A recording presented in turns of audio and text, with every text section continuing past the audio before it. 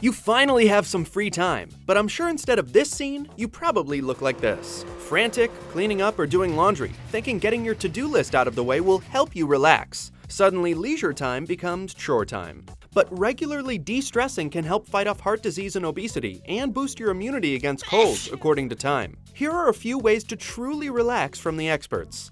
This is mainly if you take the train. Instead of answering emails, try a meditation app, listen to soothing music, or call a friend. You can do this in the car, just make sure everything is hands-free and don't relax too much that you take your eyes off the road. It's never just a 5-minute scroll through Instagram and you know it. But did you know it stresses you out? The more often people check social media accounts, emails, and texts, the higher their stress levels. That's according to the American Psychological Association. When we get free time, most of us don't know what to do with it, so we plop down on the couch. Instead, write down a few things you want to do. That new restaurant? New movie you want to see? Write it down. Progressive muscle relaxation involves tensing and relaxing each muscle group. You can start in your toes and work your way up. It can reduce anxiety and muscle tension, according to the University of Michigan. The school also adds breathing exercises are an easy way to relax, relieve stress, and reduce tension. Just remember to silence your phone.